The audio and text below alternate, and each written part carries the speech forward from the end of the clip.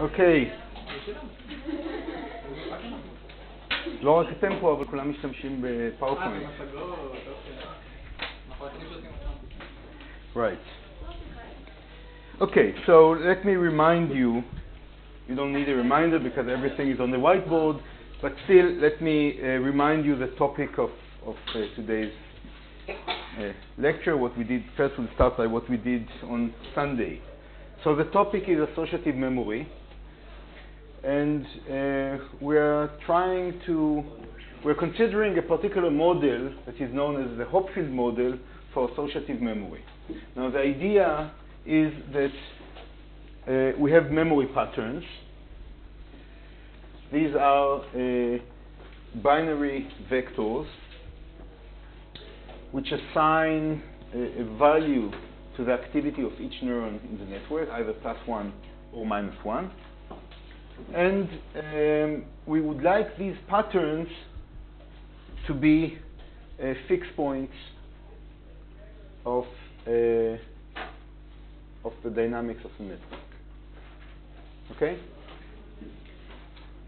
Now, we have a set of equations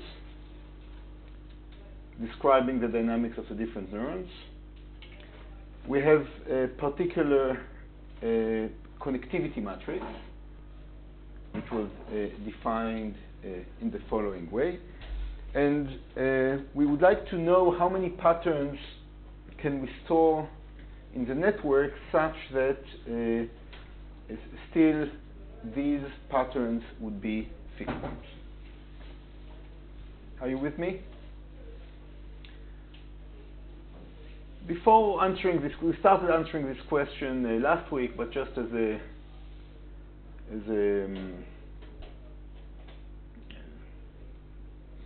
just for the fun of it, okay?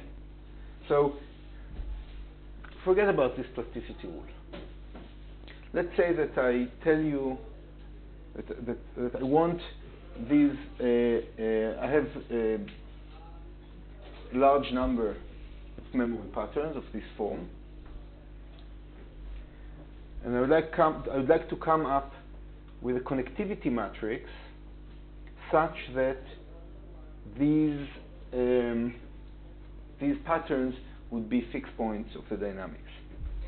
What should I do? Do you have a suggestion for something that is simpler?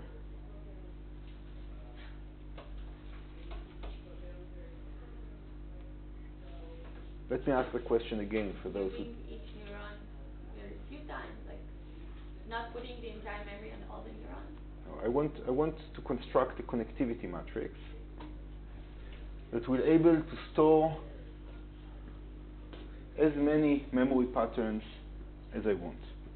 What do I mean by storage? I mean that these memory patterns will be fixed points of the dynamics.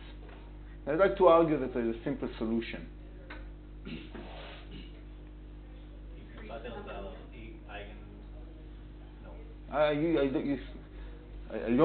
The patterns are not determined by the connectivity matrix. No, the connectivity matrix should be determined. No, so I'm giving you I'm giving you P memory patterns. I want you to come up with a connectivity matrix such that they will all be fixed points of the dynamics.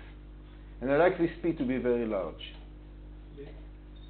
P, this number of patterns.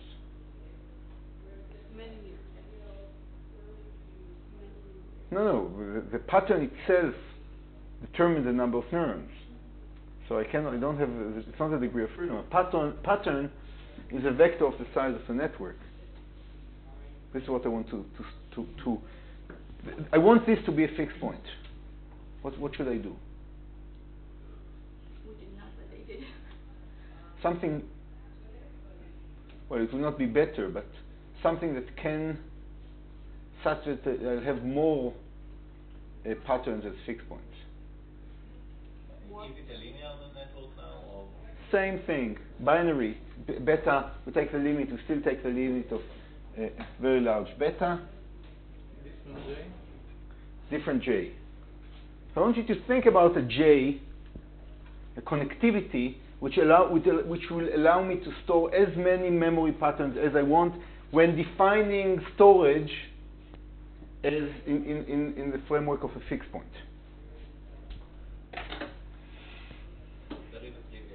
There is a trivial solution. What? J equal to 0. No. I mean, if everything. Let's say that J is equal to 0. If everything is a fixed point. Then If everything is a fixed point. Okay, if everything is a fixed point, then in particular, well, if everything binary is a fixed point, in particular, these would be fixed points. How can I make everything? How can I make every pattern to be a fixed point? What's the way? What would be the way to do it?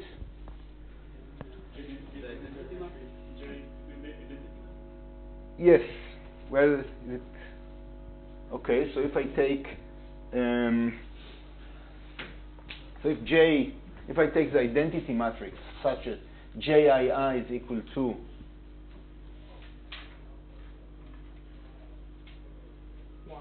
well, let's say 1, then the dynamic equations for each neuron would be, the fixed point solution equation for each point would be SI is equal to sine of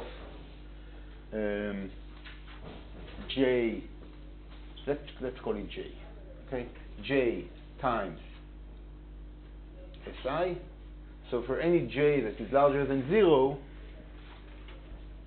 every binary pattern is a fixed point, and in particular, all memories that I want to store will also be fixed points.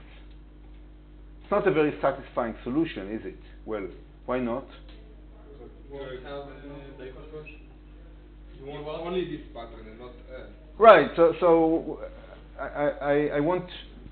It's not sufficient that a pattern will be a fixed point of the dynamics. It has to be the only fixed point, or the number of fixed points should be small.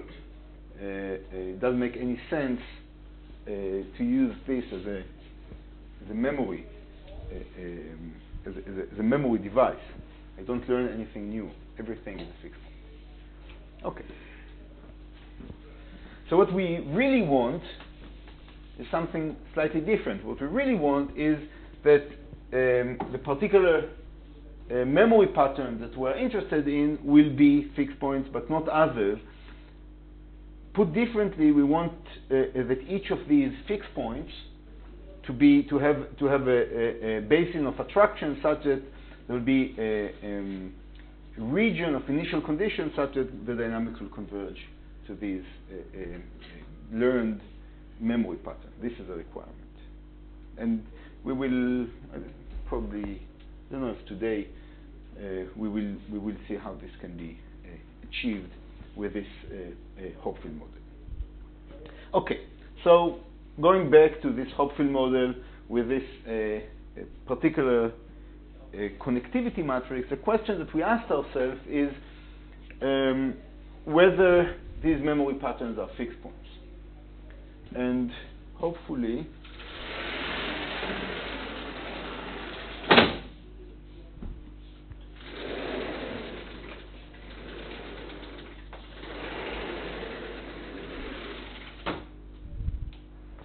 we don't have it here, but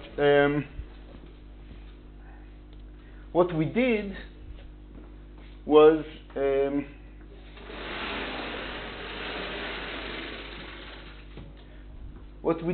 to assume that all neurons in the network are in an initial state which is a memory pattern. And the question that we ask ourselves is, what is the probability that the sign of HI for a neuron will be equal to the sign of the desired of the desired activity, which is a memory pattern. Are you with me? You okay? And what we found was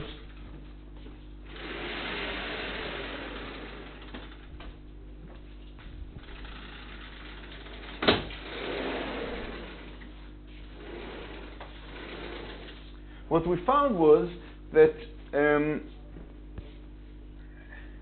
the distribution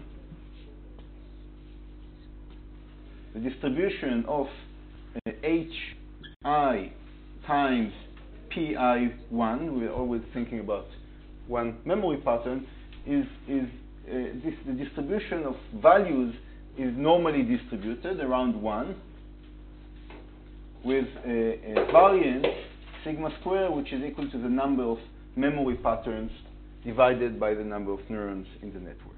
This is what we did. And then we asked the question, what's the probability of an error? What's the probability that this quantity will be negative? Well, this is just the area under this bell curve from minus infinity to 0. Next, what we did was to estimate this area, and we spent some time on computing this area, assuming that sigma square is small. And we did it. It was an interesting calculation, and we came up with this number. The next step was to say, okay, this is a probability. This is a probability of a mistake in a single neuron. So what we would like, if we want the memory to be a fixed point, we would like that this number would be small for all neurons, or put differently, we ask the question, what is the probability that the fixed point equation will not be satisfied for at least one neuron? And we came up with this expression.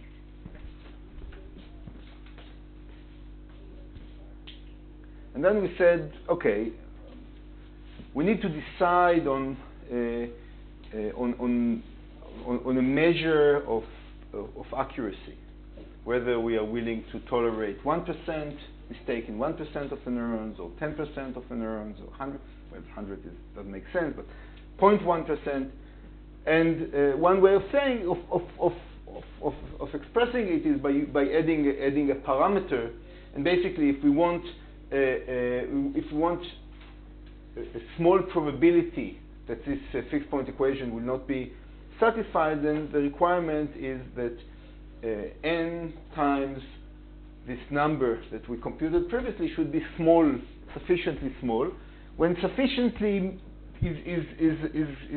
will be determined by how accurate we want to be, but this would be something that is order 1, maybe, I don't know, 2, 3, 5, but this will not be something that will depend on the number of neurons in the network. Questions? So now we can go back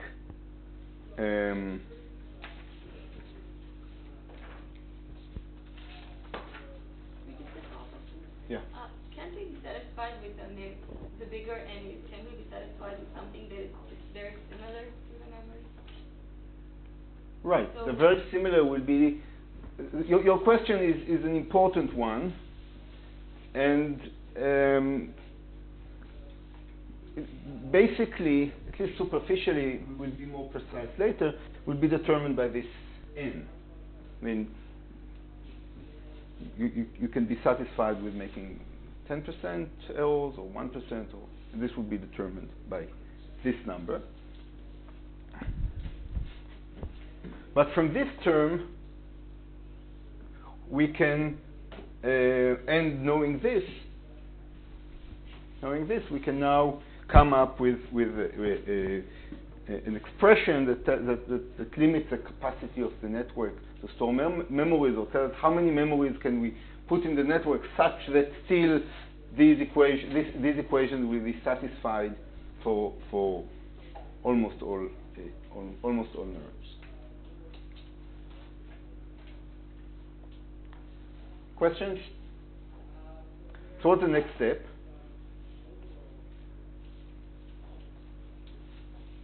So what should we do? Well, basically just plug this in. We should plug this in and see what value do we get for p. So that's what we will do. We don't need this.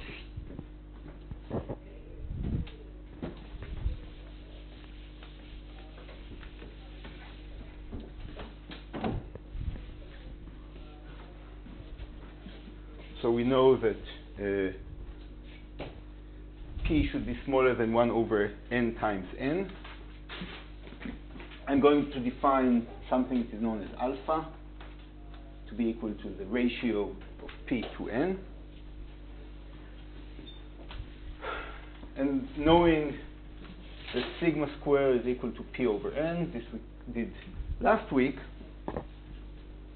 we can write square root of alpha divided by square root of 2 pi. Where did the square root of, well, I'll write it and then we can discuss it. E to the minus 1 over 2 alpha should be smaller than 1 over n times n. So again, n is the number of neurons in the network, and small n is an order 1 parameter that is a measure of how accurate we want to be. Where did the 1 over square root of 2 pi came from? So this was we obtained this expression when approximating this integral, where in the probability we had 1 over square root of 2 pi. Small n will have to be order 1. Well, because the dependence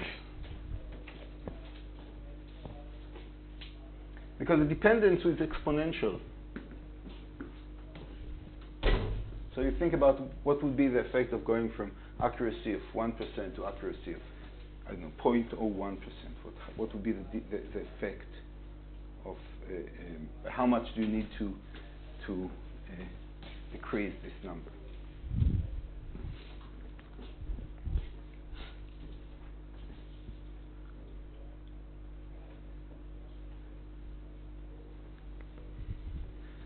So our goal here, well, eventually what we would like to do is come up with an expression that looks something like alpha is smaller than something. Right? This is this is what we're looking for. How are we going to do it?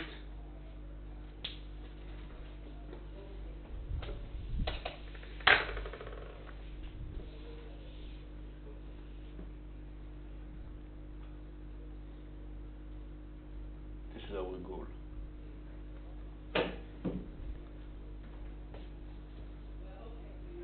So we can start doing all kinds of things, right? We can take log, we can use a log operation, but it's going to be ugly because we have alpha both here and here.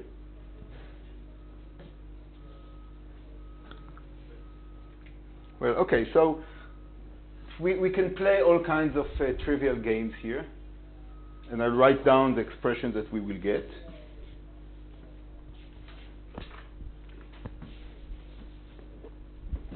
So this will be smaller than 1 over 2 log n minus half log 2 pi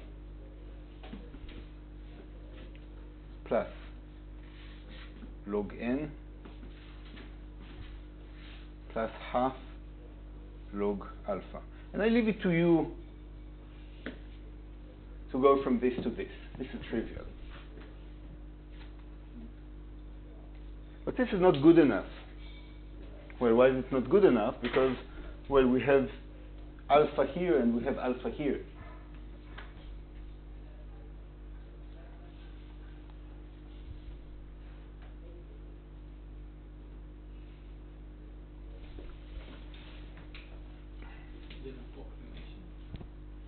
Alpha is very small.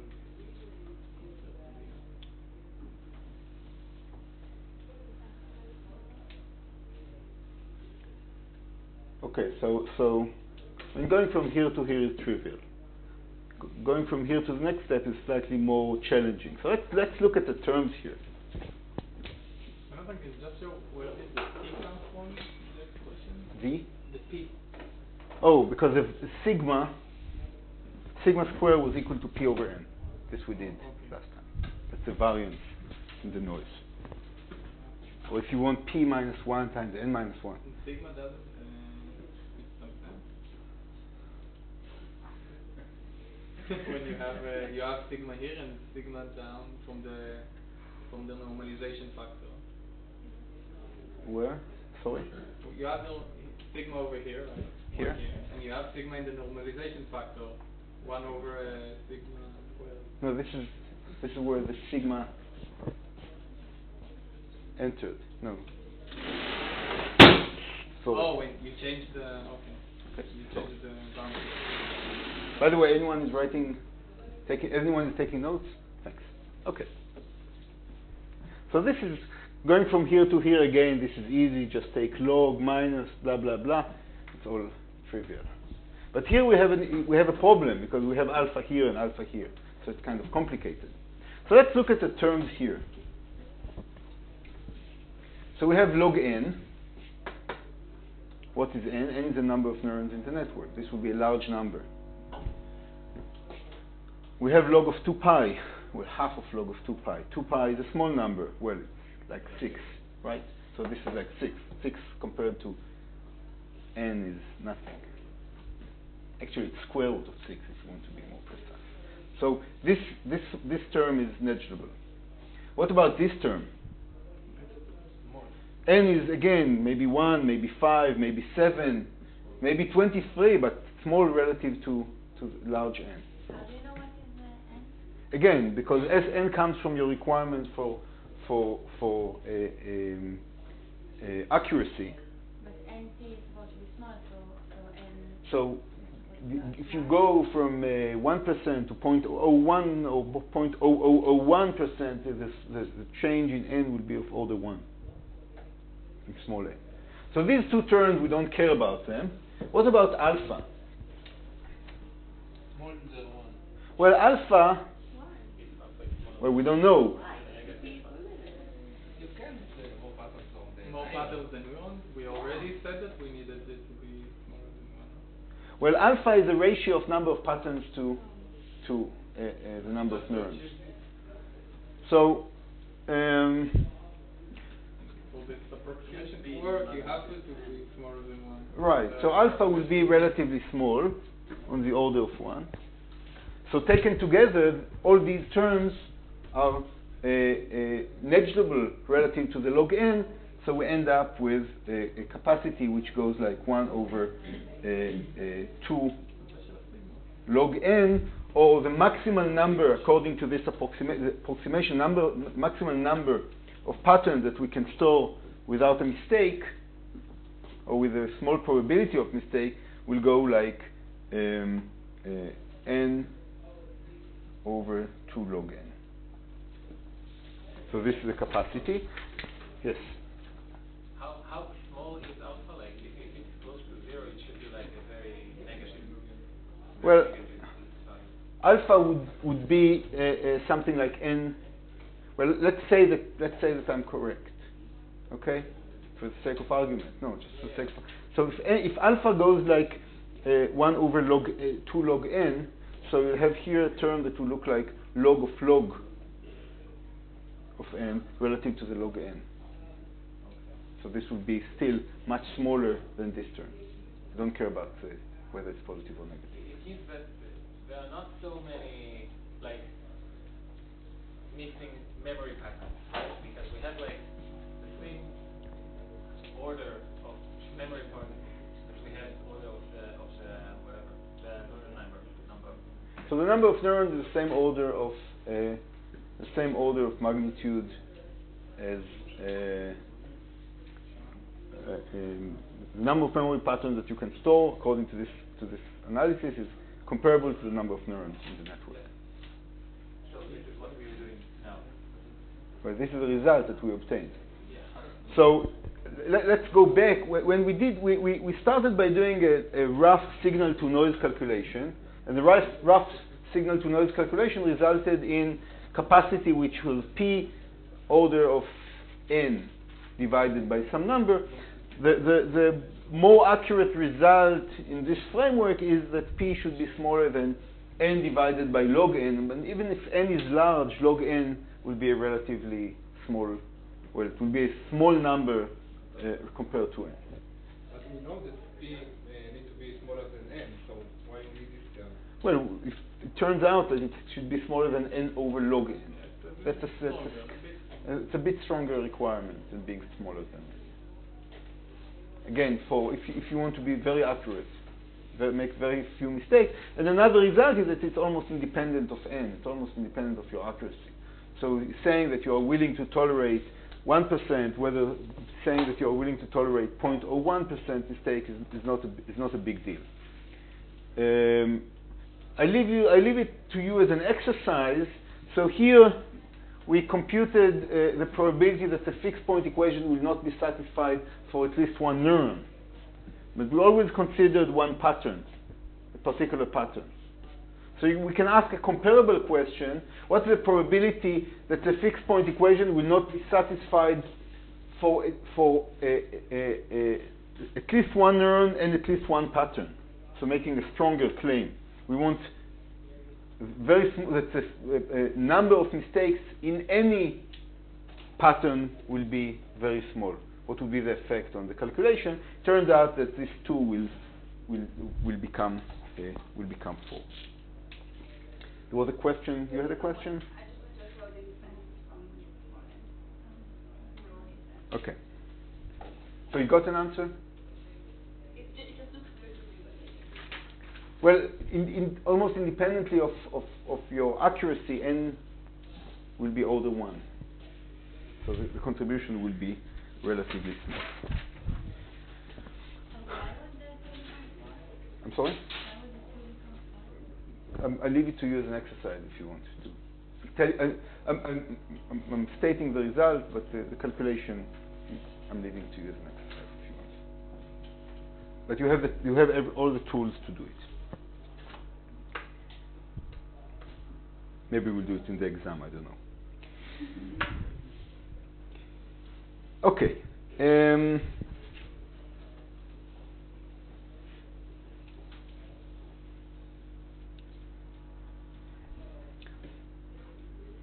Still, this is not good enough. Well, there are many things that I still owe you. Okay? I didn't show you that these are associative. I didn't show you that this model is better than taking JI to be equal to 1, as we discussed at the beginning. This I will do later. Another point,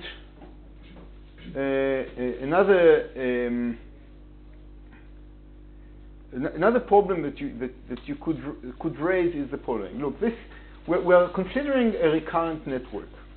This is not a feed-forward network. This is a recurrent network. What are the consequences of the fact that this is a recurrent network? Well, one very serious consequence is the following. So when doing this calculation, the way that we thought about the problem is the following. We take all the neurons in the network, we embed or we force all neurons in the network to have a particular memory pattern, and then we look at one neuron in the network to see whether the sign of the field, the sign of H, is in accordance with what is required from the memory pattern. Right? That's what we did. And here we said, okay, what numbers do we need to have in order to have a very small number of mistakes? But maybe we don't care so much about mistakes. Maybe we're saying we're willing to tolerate 5%. Maybe we're willing to tolerate the fact that 5% of the neurons will not have the proper input. Still, 95 will have. What will be the consequences? Well, if a fraction of neurons in the network, if the field for a fraction of neurons in the network is not the appropriate one, going back to the dynamical equation, for this minority of neurons whose field is not in accordance with the memory pattern, they will slip. Well, if these neurons will flip, what would be the consequences for other neurons in the network? They will no longer receive the same field as before. They will receive a different field, which will change by little, maybe by these 5%. But it could result in some neurons who were barely, whose input was marginally positive. Now it will become negative. So they will flip. And if they flip, others will flip. So the fact that the network is recurrent makes the true calculation much more complicated. Because an error in one neuron could result in an error in another one, which could result in an error in a third one, fourth one, fifth one, and then the entire network will collapse. So this calculation is not good enough. We're not going to do the full calculation because it's complicated, but I'd like to emphasize that in a recurrent network, things are much more complicated. But it turns out that this is something that can be computed and has been computed, and I'll just state the results. So what I'm going to plot here is the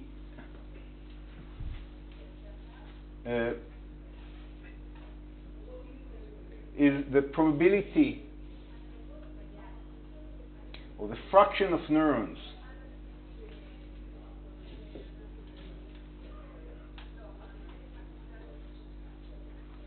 that are inconsistent with the memory pattern. So allow me to explain. So we are taking a network, we're embedding P patterns in the network according to this connectivity matrix. We assume that beta is very large. The initial conditions of the dynamics are the first memory pattern. I let the dynamics run. Eventually, the dynamics converge to a fixed point. And I'm asking how many of the neurons are truly at their value at the fixed point is really the value from the number of neurons that are truly truly according to memory pattern number one. So a large number here, 50% means that the fixed point has nothing to do with the original pattern. A small number here, 0, will mean that all neurons in the network are consistent with the first memory pattern. What is the other side? Like 50%, 90%? It's also the same pattern? If you get the negative picture. If I flip all of them.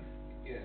We will discuss it. There are two issues. There is a mathematical issue, and there is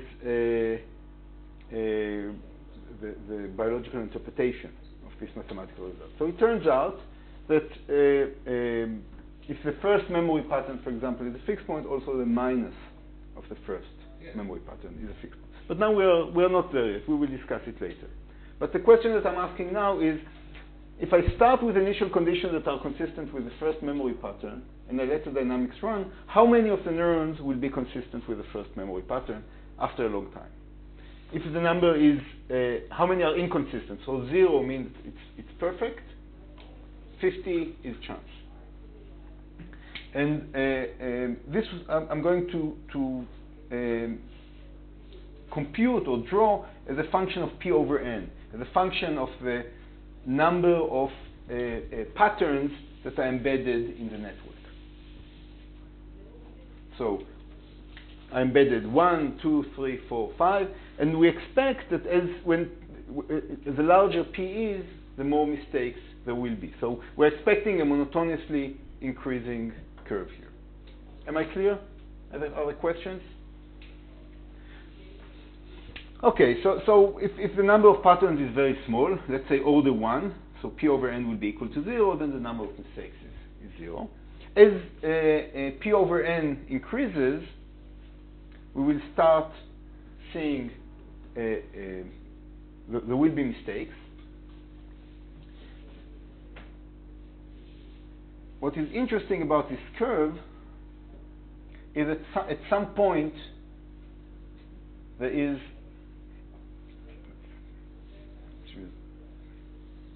right scale. At some point there is a first order phase transition. To those of you who are not physicists, there's just a jump in this curve when alpha is approximately 0.14, and this would be something like, I don't know, 1%. So as long as the number of memory patterns is smaller than a critical number, the number of mistakes at the fixed point would be relatively small, on the order of 1%. If the number of memory patterns embedded in the network exceeds this number, then everything breaks down, and the fixed point that the dynamics will converge to is uncorrelated with the original memory pattern. Does this number have any meaning? Well, Any other? what do you mean by meaning? You can get to it analytically? Yeah. Turns out that you can compute it analytically. What's the intuition? Can you Well, I cannot give you an intuition to why it's 1.38 something. But for this The intuition, again, I don't know if the intuition is that if you have if you have more errors than a particular number, then they change the field, the value of H, to all other neurons in the network. So this will result in more neurons making mistakes. So if these will make mistakes, then the input to all other neurons will also be then other neurons that were previously okay will flip, and then more neurons will flip, and then more. So we have a positive feedback that will end when the obtained pattern is uncorrelated with the original one. Is this some sort of vocation?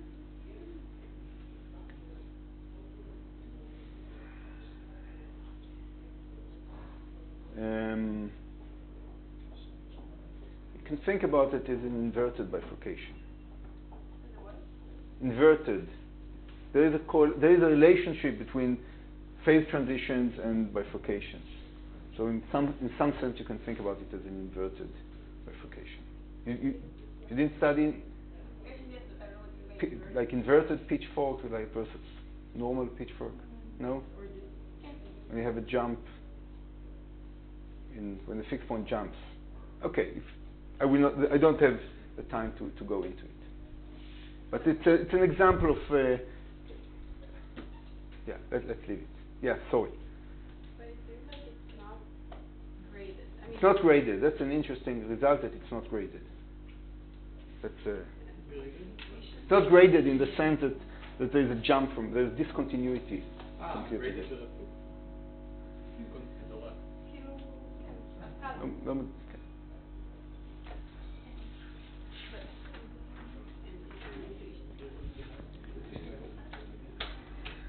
So your intuition that you gave me, I mean, is okay for graded scale, not only for the critical point. That's what I'm trying to ask. Well, let's say one way of thinking about it is the following. When the number of errors is small, let's say that flipping two neurons results in flipping another one. So if you start with 8 that are incorrect, then 4 more will be added, and then 2 more will be added, and 1 more will be added, and that's it. If a mistake, flipping one neuron results in an error in 2 neurons, then you start with 1, then you have 2, 4, 8, and then. So this is one way of thinking about it. The structure of the positive feedback. It's like I don't know, explosion. Yes. What we're talking about here is the inability to converge to a fixed point? No, it's the fact that the fixed point is not the fixed point is not the desired one. converging to a fixed point, which is the wrong one. It will, even if you start at the desired pattern, you will end up very far from this desired outcome. And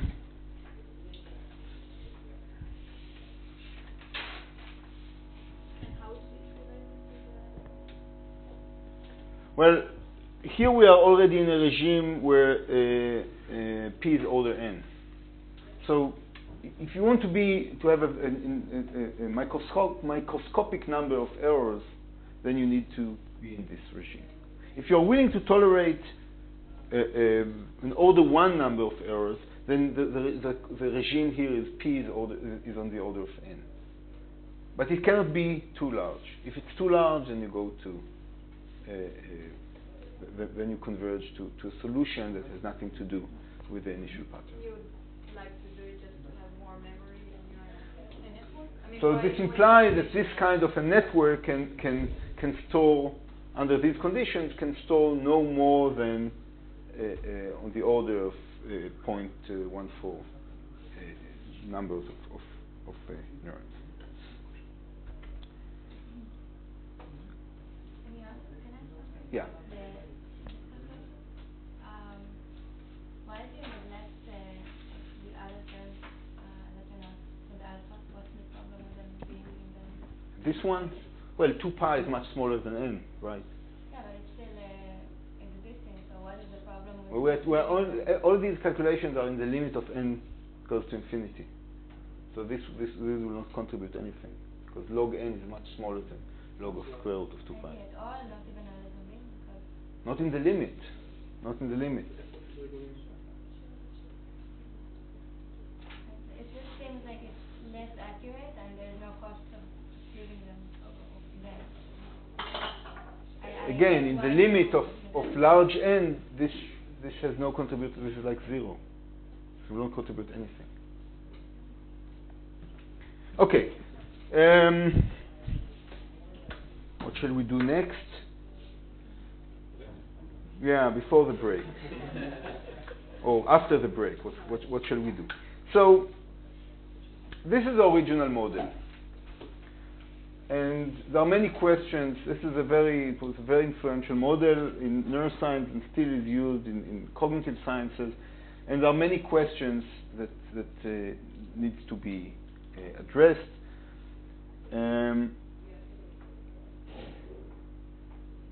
One question is about the... so let's start with the good things. Let's start with the good things. There's an issue of being associative, which I will prove later. We'll go back to it. Okay, maybe we'll do this after. We'll start with this model being associative, and then we will discuss the limitations of the model. So let's take a break now, and we will convene after the break. לא. ריפית רואים את זה? שיש קפיצת חדה, גם אם נמדוד ממש קרוב ונדע נראה קפצה? כן. לא להגיד את זה קישוריות. זאת אומרת, המטריץ את הקישוריות היא מיוחדת. אבל זה אותו דבר שאני כל פעם כאילו רוצה כן. אז את יכולה לחשוב על המודל הזה, הוא טמפרטורה, המודל כאן היפרבולי, למעשה עם ספירה מנועלת. אז זה המשמעות של רעש תרמי, יש לך אי... אבל אין לי בשביל הבא, זה הכל החוזק שלי. זה הפעם זה האינפוט שאת מקבלת את כל האחרים. מה זה? אבל אם, הבנת, שזה שלך, קבלת לציין עכשיו, זה סוג אבל זה לדבר על כזה מיקרוסקופי במודל הזה.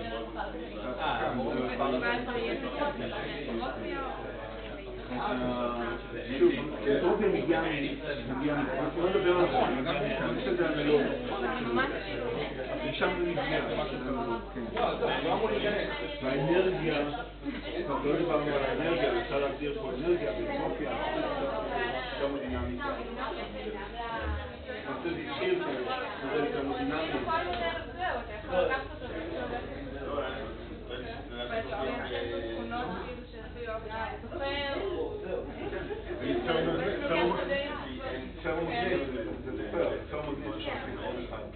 לשאול שאלות כמו כמה מינימות יש לאנרגיה החופשית כאן, כל מיני שאלות כאלה. אבל אנחנו נשאל.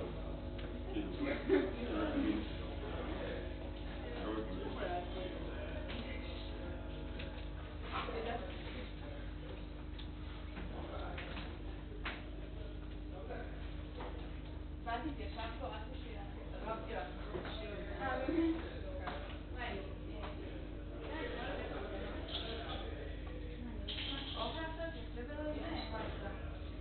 נו, אבל לא יהיה קלח יצא בשלוש.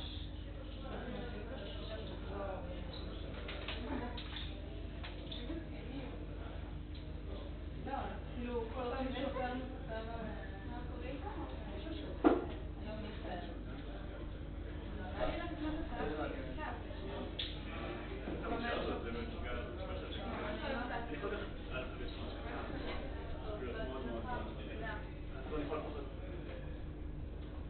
אבל אם אנחנו ממש ממש קטן, זה אומר שכמעט אין לך זיכרונות ברכב. זאת אומרת שהיא ממש קטן והיא...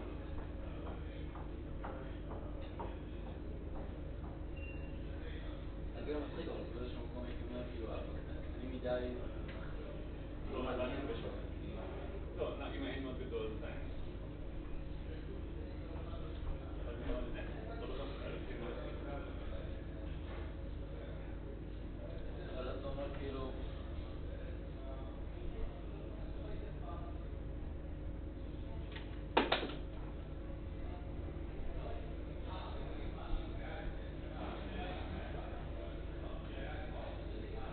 כאילו בינתיים דיברתי בראש ונשתתי רגילים, אבל...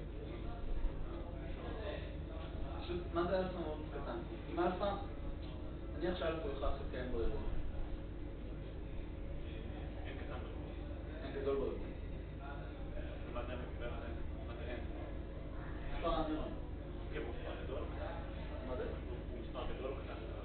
גדול גדול. כאילו, אנחנו כל הזמן מתכוונים נשאר נהיה גדול.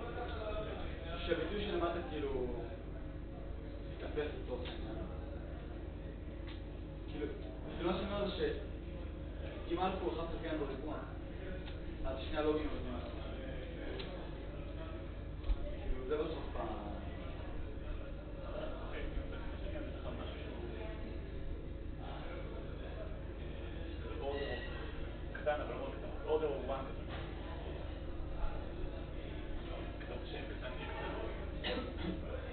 נגיד את זה, אני אסביר הכי גרוע, המקרה הכי גרוע, אלפא יהיה 1 חלקי n. הוא לא יכול להיות קטן. נכון. אין לנו משמעות. 1 חלקי n זה אומר שעדיין יש לך לוג n פחות לוג שורש. זה לא מספיק גדול, זה עדיין כאילו...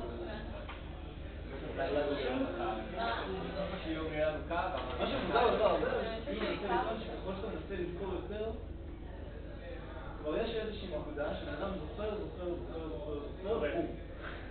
כאילו... הייתי נזהר עם הפרשנות הזאת. לא. אבל יש נקודה שהרשת זוכרת, ואז... יכול להיות שבמימוש הפרקטי, זיכרונות ישנים דוגים, ומפנים את המקום לזיכרונות פרקטיים. יש להם קונסולידיישן. אבל אתה מבין שזה לא נכון, זהו, חושב שיש בזמן הביולוגיה, מבחינת נגיד גודל של רשת, כמה זיכרונות יש לך. ביולוגיה, לא, למה היא? לא, פעם שאני זה נשמע לי שזה סוג של נגיד להגיד פרס, להתייחס לכל דבר, כאילו, האם יש לו שיער קצר או ארוך, האם יש לו שיער, כאילו סתם. יש אסוציאציות, ואז זה המון פלוס ומינוסים אבל יש פה הנחה נורא חזקה ברגע שהזיכרונות האלה בלתי תלויים, והזיכרונות שלך מקורסים בטירוף בטוח. אז זה... גם זה לא שאותך עכשיו זיכרון יש פחות, זה פשוט אולי חוק אחר, כאילו... כן, לא, זהו, זה הדבר המרכזי וייטנינג כזה, כאילו? או ההפך? כן, גם לדעתי המיסטר לא... זה ממש כל הזיכרון. זה הרעיון, בהתחלה זה כזה רנדומלי? לא, מה שאני... כאילו ההסתברות שלי להתכנס לזיכרון מסוים, היא לא כמו ההסתברות להתכנס לזיכרון אחר. אבל זה לא המודל. זה לא קורה.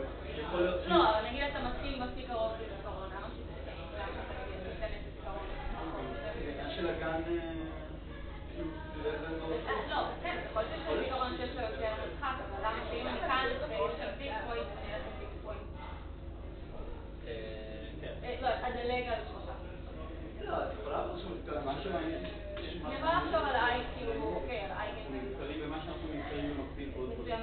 מתאים יותר שאני מושכת קונספט יותר רחוק ממני, אבל לא לפני שאני...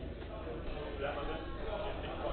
שנדמיין מחר קורא את זה הפרספטיביות. אבל... תראה את המודל הזה. וואלה, מתאים לפתוח. ככה זה מרכב בליפה, ואז זה עשו שזה אלימיזציה, ואז זה נזכר בזה, ונזכר בזה, ואז כאילו... ואז פיזיקה זה איזשהו מקום. לא, בלי פיזיקה, זה חלומות להגיד. את יכולה לעשות משהו כזה, כאילו לא, אבל באופן כללי, כאילו, זה הרי דוגמה למשהו שהוא קונטנט, נקרא קונטנט אדרסבל, שאת שולפת זיכרונות לפי הטוקן שלהם. אז בקונטנט אדרסבל memory, את יכולה להשתמש בזיכרון כמו כמפתח לזיכרון הזה. אז את יכולה... הזיכרון, הפאטרן עצמו הוא גם מה שצריכה לשאוף, אבל גם באיזשהו זמן המפתח שלפי השולפת.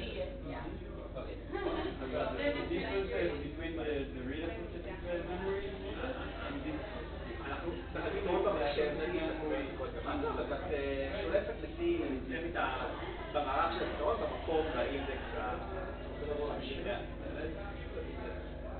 So I'm talking about this is an example for some content addressable memory, not like position or indices that we have in computers, right? So it's not like give me the thing stored in index I.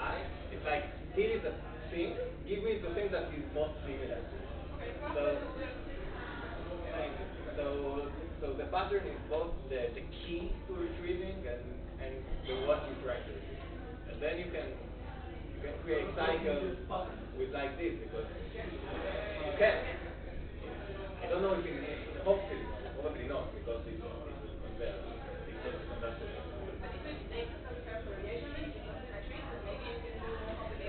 But if you retrieve one pattern and then use this one as the key for the next pattern that you want to retrieve. So there are more models of content memory.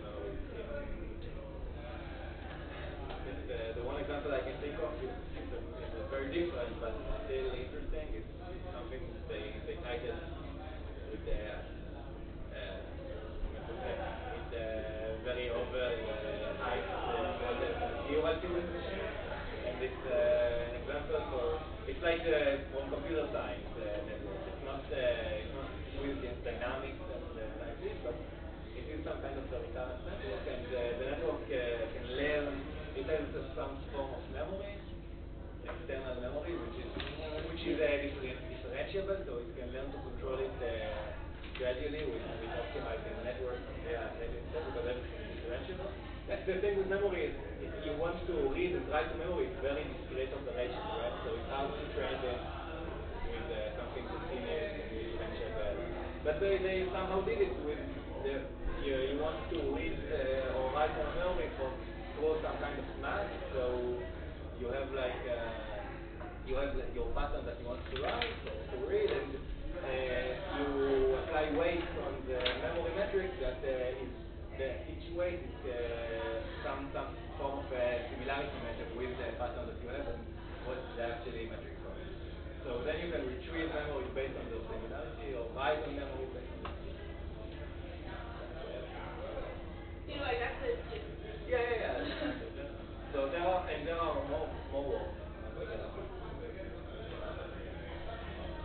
Very naive example of content addressable Content addressable. We just do an O of n solution, right? Just go over all solutions and see which is unified. It's very stupid. Well, what do you mean? Like you got content, memory, you get a new memory. You want to see which what you want to learn. You compare the new memory to all of them. Yeah. Let's think about the object that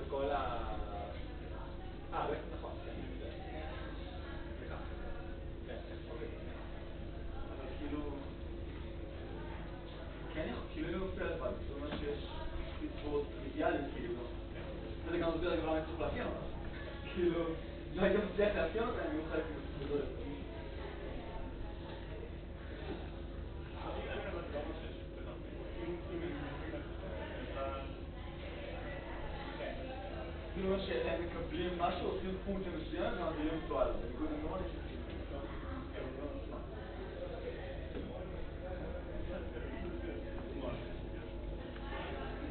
מעניין יש קורלציה בין כמה גדולה אחת נציגו שאני מאוד מופיע בה לבין כמה פועלים להגיד אליו. כאילו...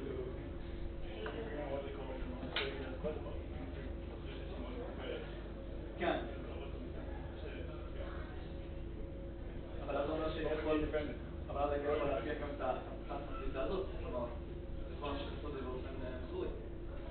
יכול להגיד שיש לי בלוק כזה שאני יודע שהוא פונקציונלי ספריים. בואו נסדר אותו שהוא בייס, נבין איך הוא עובד, כאילו, נחלץ אותו, כאילו, כן, זה תפות בין בסיסים, אבל כאילו הייתי מצפה שאני רואה שמופיעים לבד. זה תחשוב את של הבלוק הבסיסי יותר. כן.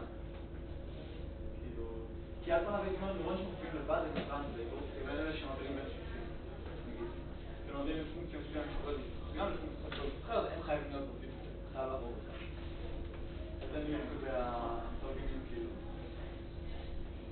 כל מה שקורה שם זה בבסיס אחד,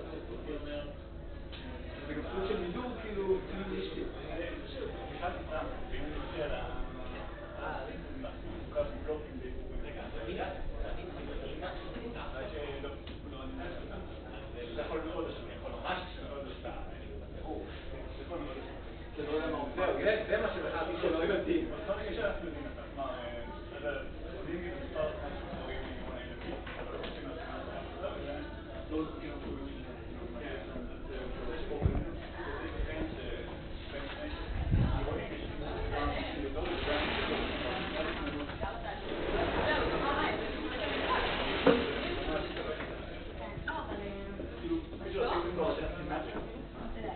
בסוף הקורא תסתכל גם נכון, אולי זה איראן, אולי זה אזור זה כאילו, זה פאקינג מוזר.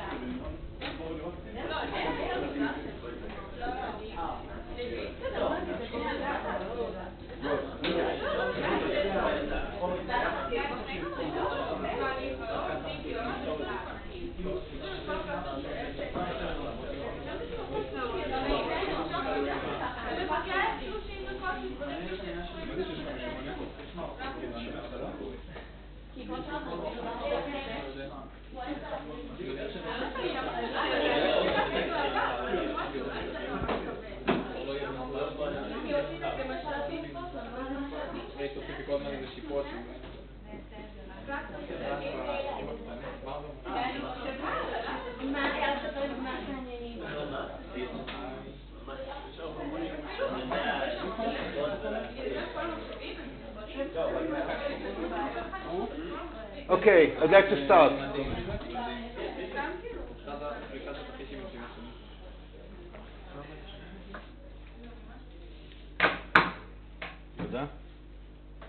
Okay, so we kind of discussed the existence of fixed points in the case of large beta. And we showed that if the number of patterns is relatively small, is small relative to the number of neurons in the network, then the network can store these memory patterns. It's worthwhile, perhaps. Let's not go to this point. So what we do now is we will study the effect of beta, and we will talk about the associative nature of these memories, something that we completely ignored when studying the model. But before doing it, before going to the dynamical equation, I think it's worthwhile, and also it's related to a question that I was asked during the break, is to think about this, to use the energy function framework that we discussed many weeks ago, and think about this try and think about the effect of beta in this framework. So as you remember, when studying symmetrical matrices and convergence the convergence of symmetrical matrices to a fixed point, we used an energy function, and I write down this energy function.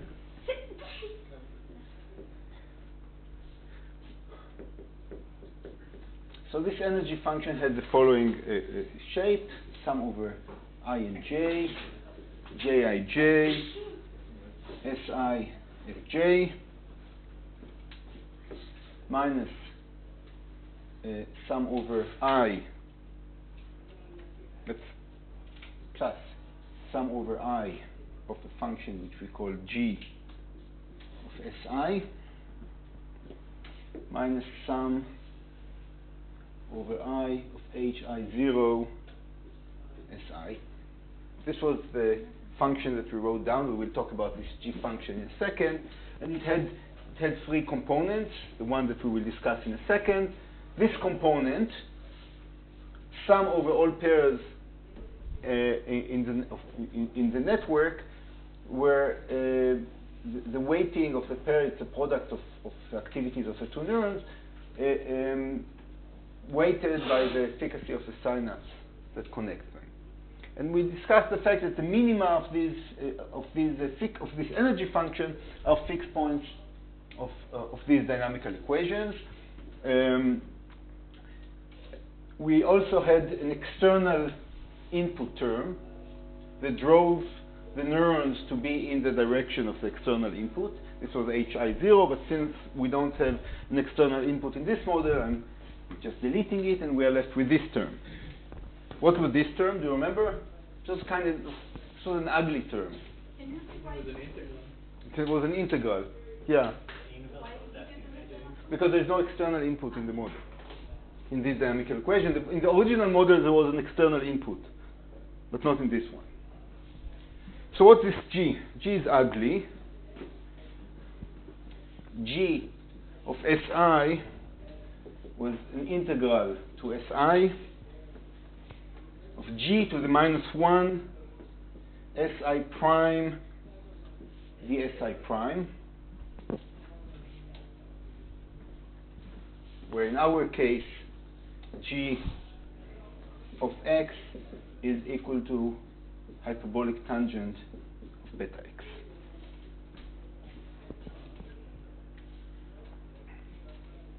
So we are interested in the minima of this energy function.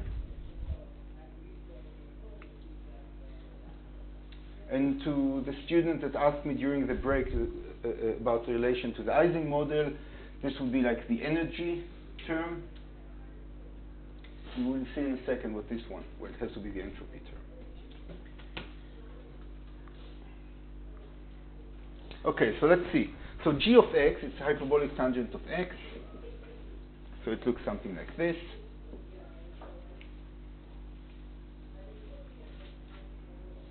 This is g of x. G to the minus 1 of x would look like, well, how would it look?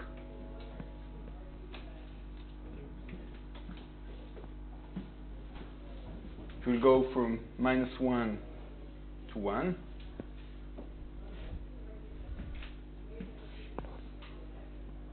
So the value of x, such as g of x is equal to plus or minus 1 is plus and minus infinity. So this should be very high. This should be very low. At 0, it would be related to 0. So this would look something like this.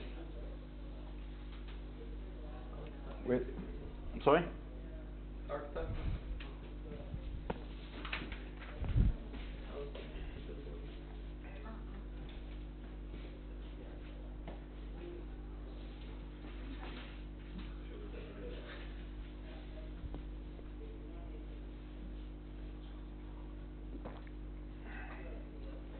And the integral, how will the integral look like?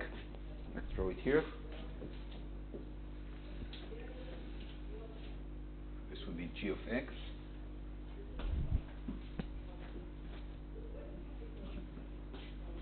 So we're interested in the integral of this term. So for the sake of simplicity we will assume that g of 0 is equal to 0.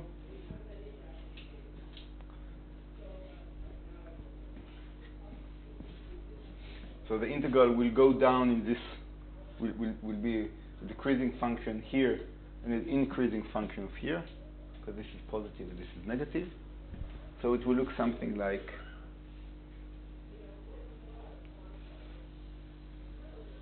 I forgot the first rule in drawing figures. First, you draw the figure, and then you put the x's. That's better. Not much better. No. That's what you can expect from me. So this would look something like this. So it's worthwhile thinking about this, the contribution of the different terms to the minima of E.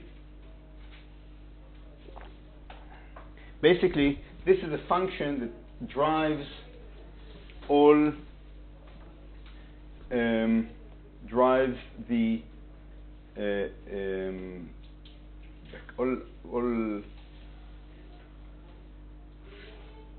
it will drive the activities of all neurons in the direction of 0.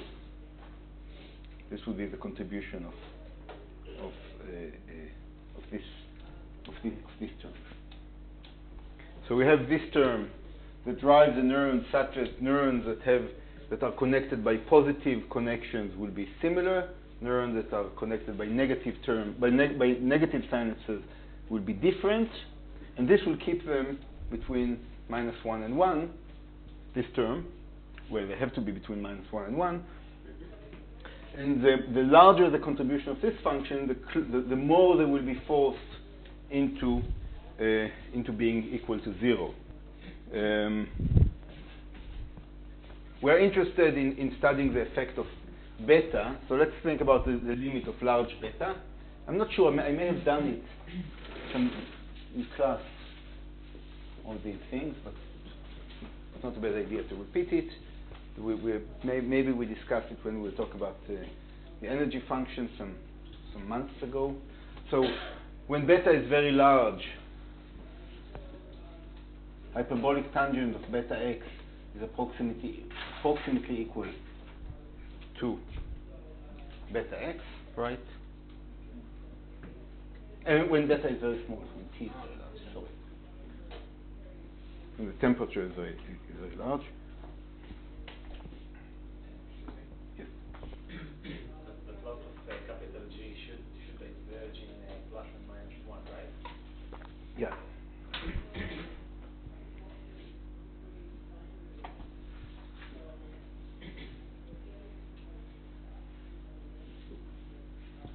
Okay, so we are interested in the effect of beta. We previously studied the case of 0 temperature, beta goes to infinity. Now we're thinking about finite beta, so it's worthwhile thinking about the case of a very small beta.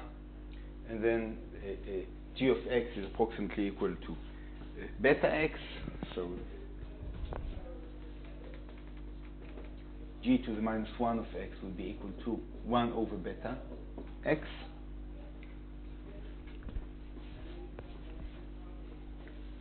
And g of x will be equal to 1 over 2 beta x squared. Right? Are you with me? So what are the implications looking at this function?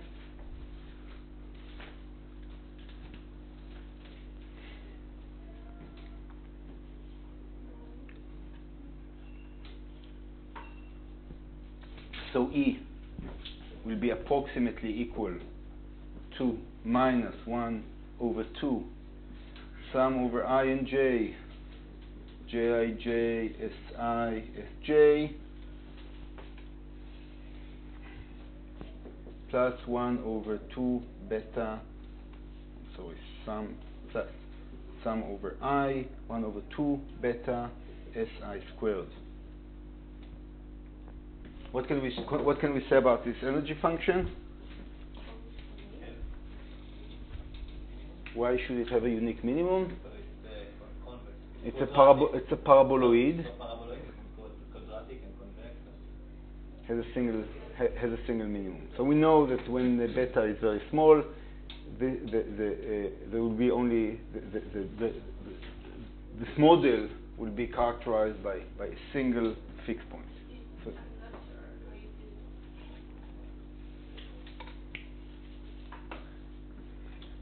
this is like a parabola, but in n dimensions. Because the only term that you have here are terms of in the power of s squared. Okay.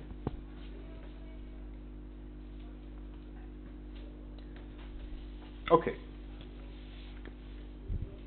So we understand that something will happen going from beta being equal to infinity to beta being very small. There will be a change, a qualitative, at least one qualitative change in behavior, because we already know that when beta is very large, there are many fixed points to the dynamics, and we know that when beta is very small, there's only one fixed point to the dynamics. So there should be at least one bifurcation. There will be many, but there will be at least one bifurcation on the way. Okay, so now after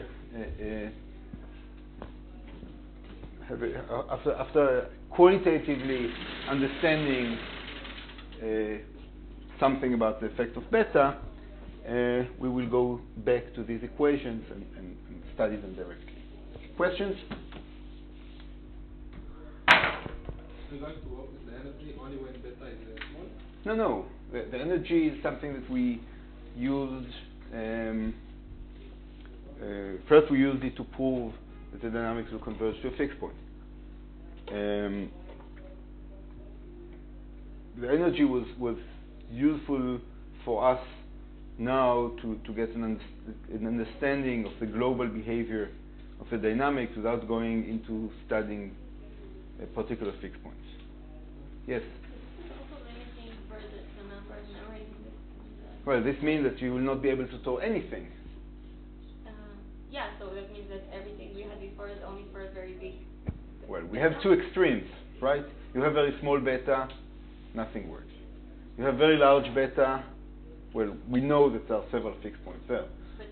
So I don't know what's small and large. We will see in a second what's small and large. Is what we did now any different from when we analyzed the linear system and said there was only zeros solution? In fact, this is what you'll see. This is what we just saw with the energy function? The same thing, right? We talked about it. Yeah, we discussed it a long time ago. Why we need the non-linearity. Yeah.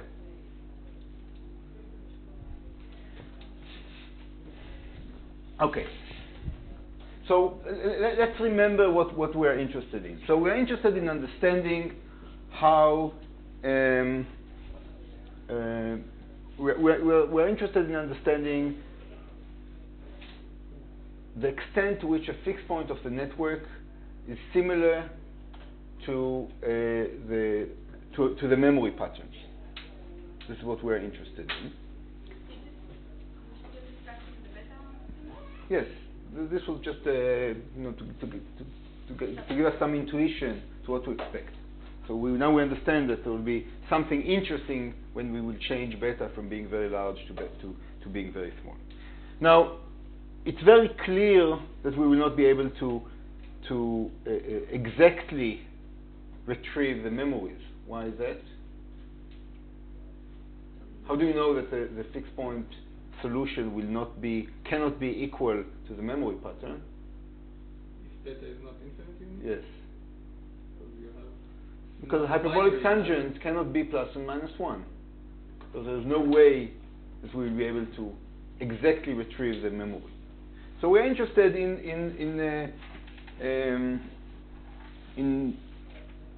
the similarity between the memory pattern and and the pattern of activity to the network, and we will define something that we call overlap parameters.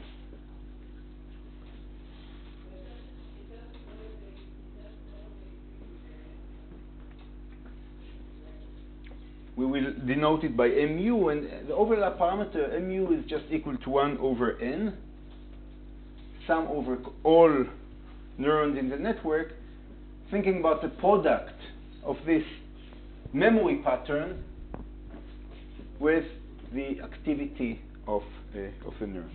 Inner product. Yes. You don't know what is this letter? This one? No, the first one. M. M. Like Moses. M mu. The overlap of the pattern of activity in the network with memory pattern number mu.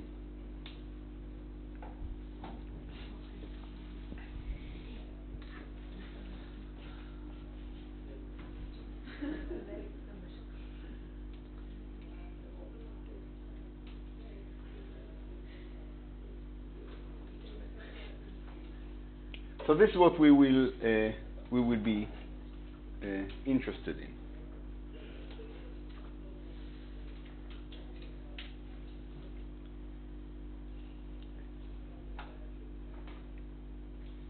So for simplicity, let's consider the case of a single memory pattern.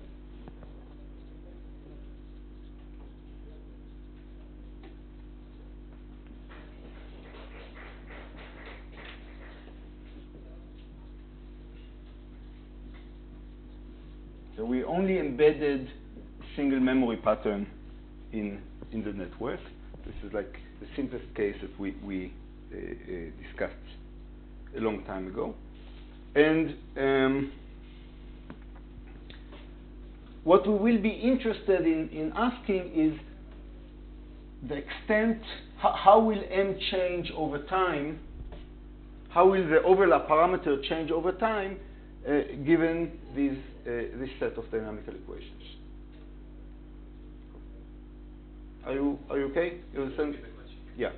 So this number tells us how similar this network at a particular point in time is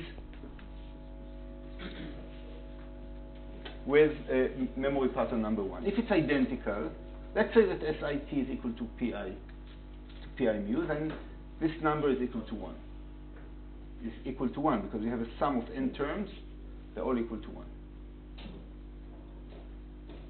Let's say that half of them are equal, then this is equal to 0. Why 0? Because half will be plus 1, half will be minus 1, and so on. So this is a measure at a particular point in time of how the network is similar to this memory pattern. And if we think that this memory pattern, for example, is an attractor of the dynamics, then we expect that the dynamics of this thing that M will increase with time or something. That the dynamics that there will be a stable fixed point such that M is different from 0. So this is what we're going to do.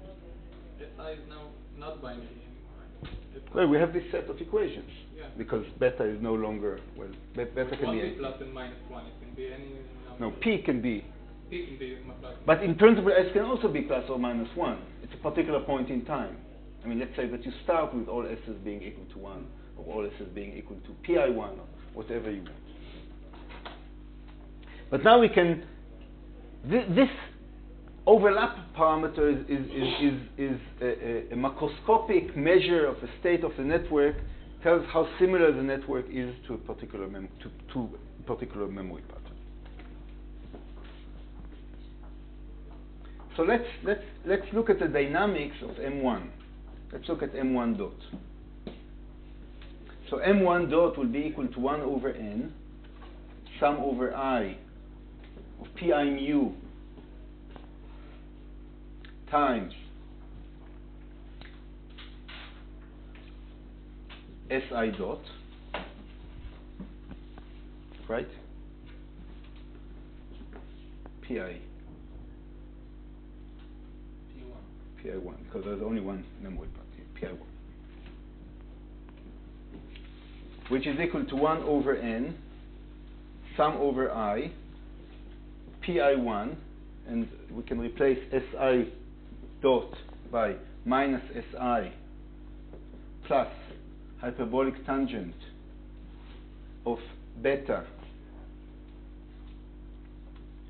sum over J, Jij,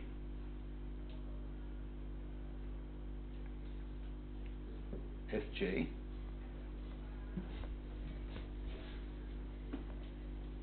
right?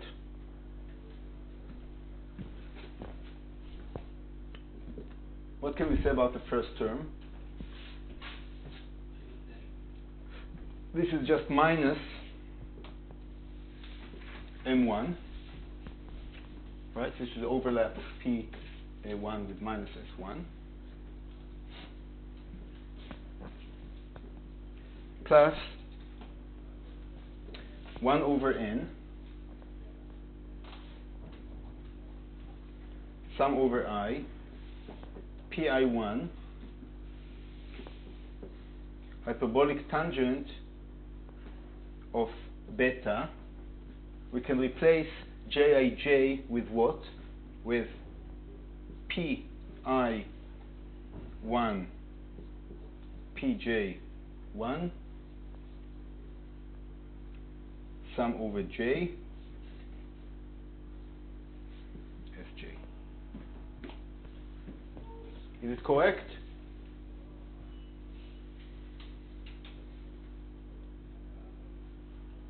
Is it correct? Fortunately, yes. All are happy? No, it's not exactly correct. Why not? Almost. Why unfortunately? You know, I look at this and I feel a bit, Because Almost. it's missing one letter. This is because J, this is only true for J being different from I. So this is sum over J not being equal to I, because this is true only for I being equal to J, and Jii is equal to 0.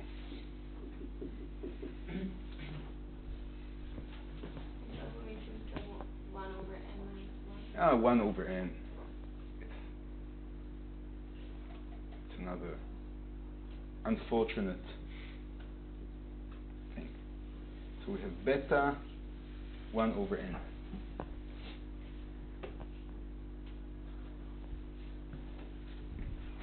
Okay. Why 1 over N? Well, because Jij is equal to 1 over N in the model.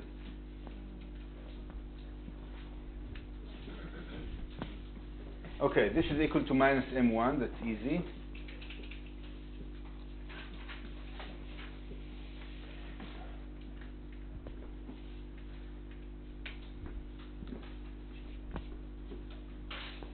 Plus 1 over N,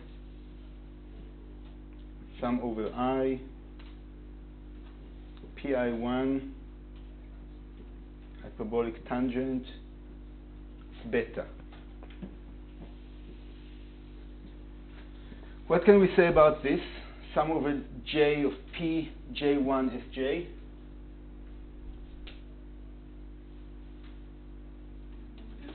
It's almost M. In the limit of large N, this will be equal to N. So this will asymptotically equal to beta 1 over N. Well, we have the sum is over J, so we can take Pi1 out of the sum. And then we have 1 over N, sum over J, Pj1 Sj. Why almost? Again, because of the J not being equal to I. Oh, okay. But we don't care much about it. Why don't we care much about it? Well, you can do the entire calculation with this correction and see that eventually you'll get the same answer. If you don't believe me, this will be 1 over N correction. Okay. The problem was that we don't have the J equal I. Exactly. Yeah. Exactly equal. Exactly. Yeah. So you'll have here a correction of n minus 1 over n. So it will be m1 times n minus 1 over n.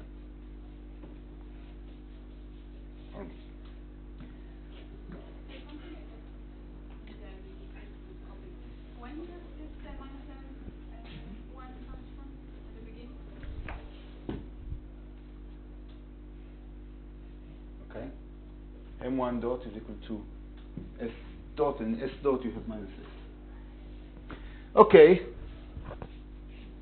It's looking better. What can we do? What's the next thing that we can do here? This will be equal to minus m1. What can we do about this term?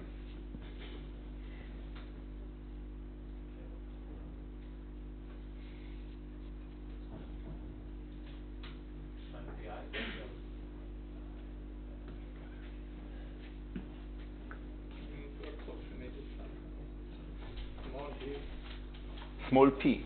Small 1. No, small b. Well, let's look at pi1. Okay, pi1 can be one of two things. Right? It can be 1 or minus 1. If it's 1, we can throw it away. Right? If it's minus 1, well, then we'll have here minus tangent, hyperbolic tangent of minus beta m1. Why? Well, we have Oh, minus and minus. minus. So they will cancel each other. So either way, we can throw it away. So this would be equal to minus m1 plus 1 over n times n times hyperbolic tangent of beta m1.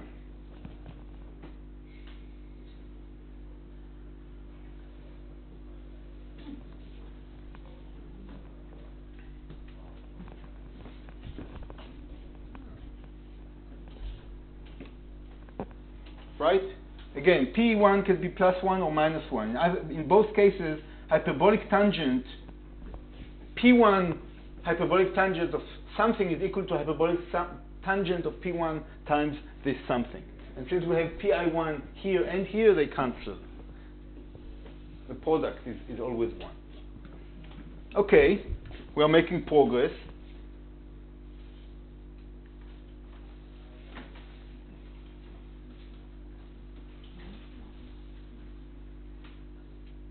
So what's the next step? Well,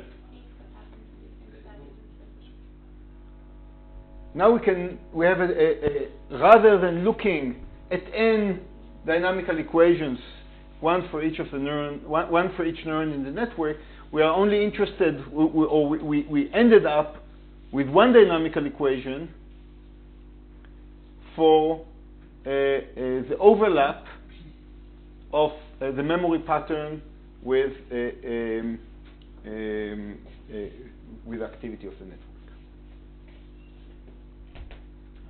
So what are the fixed point solutions of this equation? So the fixed point solution is m1 is equal to hyperbolic tangent of beta m1.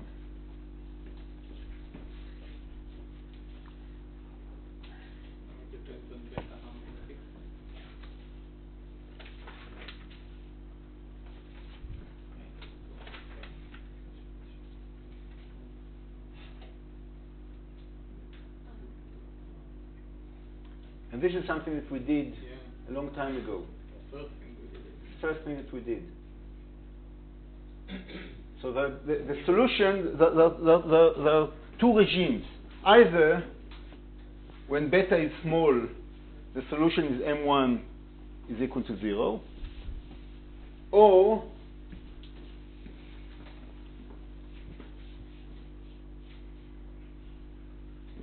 when beta is larger than 1, then we have three fixed points, m1 being equal to 0, or a number that is either positive or negative. So this is in fact something that we did a long time ago.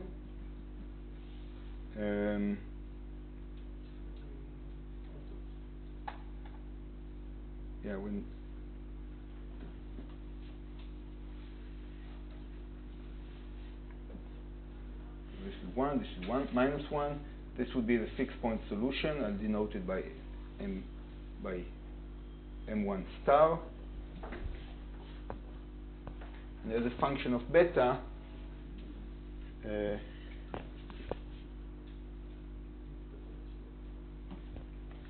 when beta is larger than 1, then we have 3 fixed point solutions. When beta is smaller than 1, then we have only a single fixed point solution, which is 0 overlap.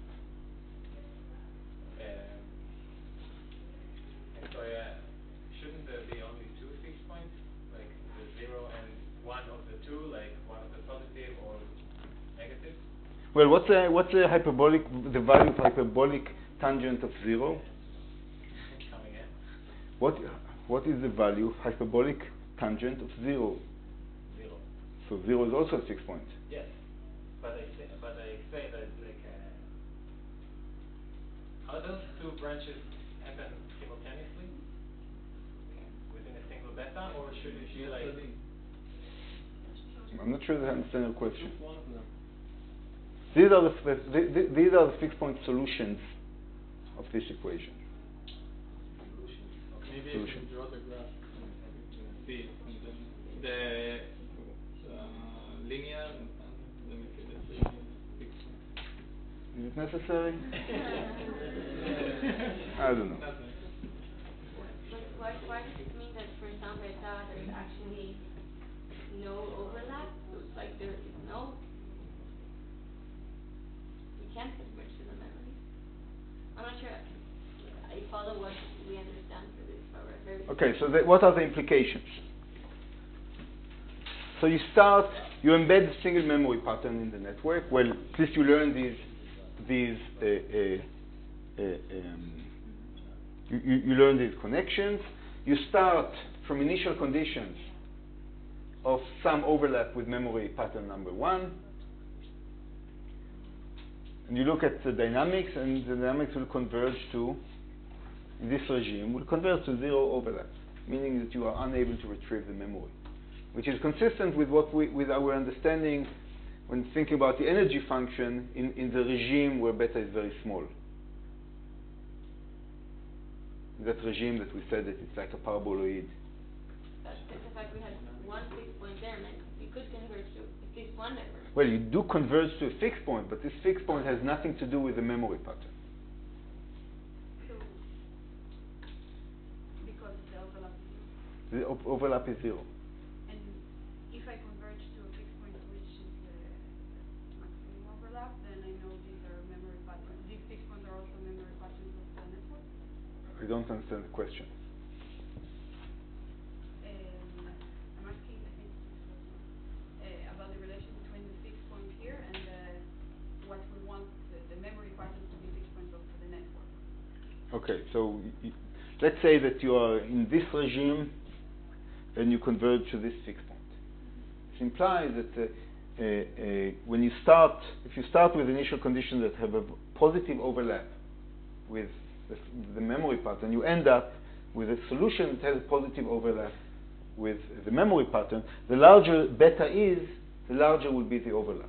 But for any value of beta that is larger than 1, then you'll get a pattern that is with overlap which is order 1, which is larger, which is substantial with the memory pattern. It will not be identical. It cannot be identical because hyperbolic tangent cannot obtain plus or minus 1.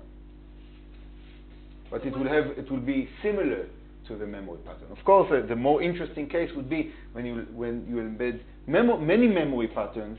Then depending on the initial conditions, you either converge to memory pattern number 1, or memory pattern number 2, or memory pattern number 3, or something that. So what is 3 fixed points represent? Well, the 3 fixed points represent the 3 fixed points of the dynamics of the network. But not looking at the activity of individual neurons, rather than looking at the extent to which the entire network is similar to memory pattern number 1.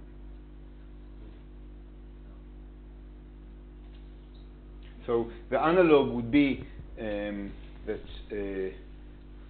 physical analog would be that when you're interested in, I don't know, things like,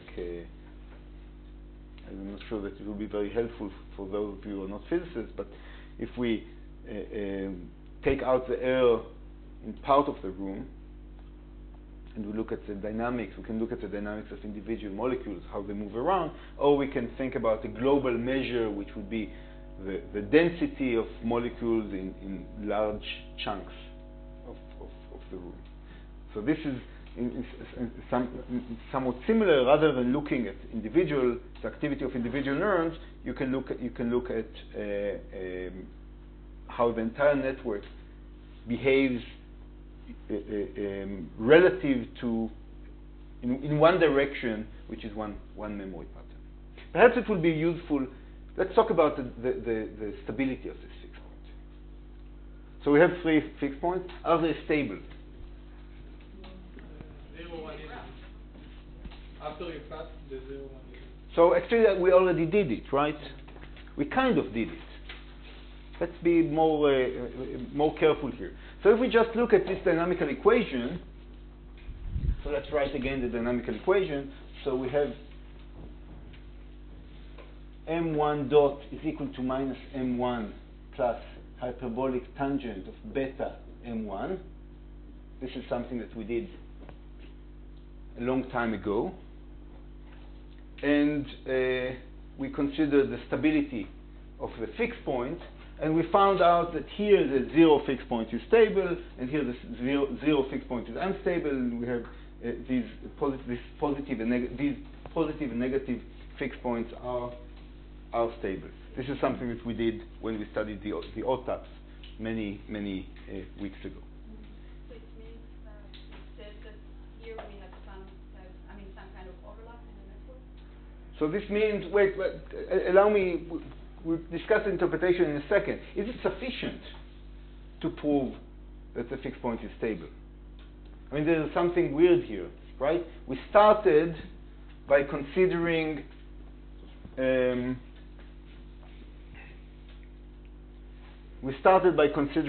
differential equations.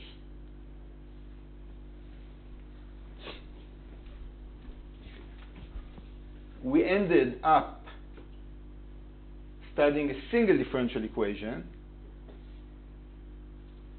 So with respect to the fixed point, okay, I mean, there could be many microscopic configurations that are consistent with this solution, but perhaps, well, will there be one? What's going to happen? How can we turn this? How can we turn? Maybe it's too complicated. Let's stay with it. So we have a different. We started with writing n differential equations for n neurons. We're interested in the overlap with memory pattern number 1. We ended up with this differential equation. We studied its stability, and we found that in a regime where beta is smaller 1, there's only one stable fixed point. For beta that is larger than 1, we have 2 stable fixed points. These stable fixed points are such that they have either a substantial positive or a substantial negative overlap with the memory pattern.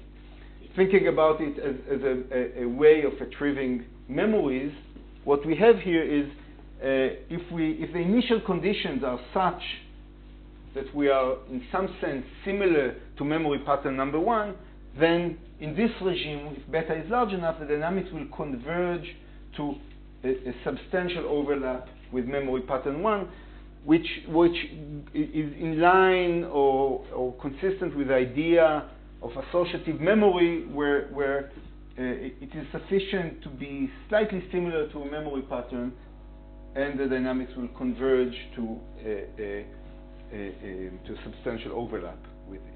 So this is a way of retrieving a memory using association. Now going back to, I think, was it your question about the negative? So we immediately see that in this model, and this, in fact, you could have seen, and you saw it in the binary case, this positive overlap is not the only fixed point of the dynamics. There's also this branch, there's also a negative overlap, negative overlap fixed point, and it's not clear how to think about it biologically. There are various ways of addressing it, and one would be to say, look, in normal life you always start with positive overlap with something. So this branch exists but is not important.